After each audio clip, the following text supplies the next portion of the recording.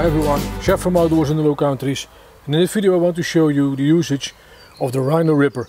In another video I showed you how I made this Rhino Ripper based on scrapyard material and a welding plate, and in this video I want to demonstrate the usage of the Ripper.